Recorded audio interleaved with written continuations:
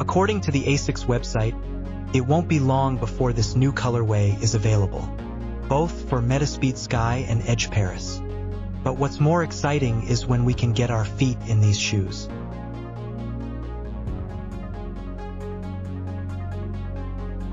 ASICS has some really exciting shoes on the way, and especially this one. Here's one of my old videos about this shoe.